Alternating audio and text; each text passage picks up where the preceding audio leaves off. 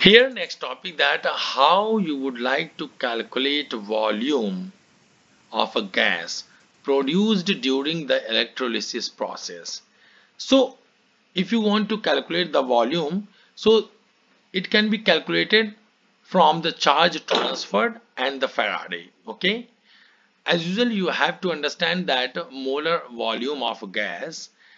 Okay, so what is molar volume of gas? So it is the same for any gas at room temperature and pressure, that will be 24 dm cube or 24,000 centimeter cube. Okay, it is your molar volume.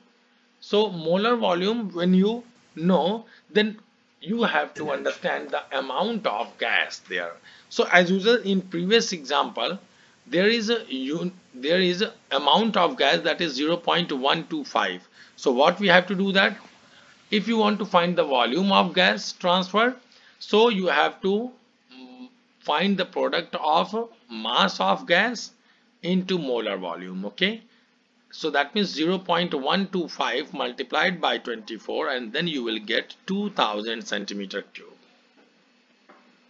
It is the best way to calculate the volume of gas in electrolysis process. Understand?